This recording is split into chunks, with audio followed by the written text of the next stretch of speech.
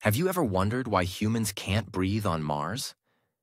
At first glance, Mars seems like a cozy neighbor in our solar system, but its atmosphere isn't remotely like Earth's.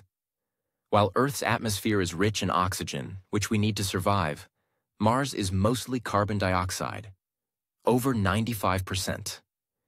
Breathing that in won't give you the oxygen your body needs. Instead, you'd be suffocating. But there's more. Mars has a significantly thinner atmosphere, which makes it tricky for oxygen to even exist in large quantities.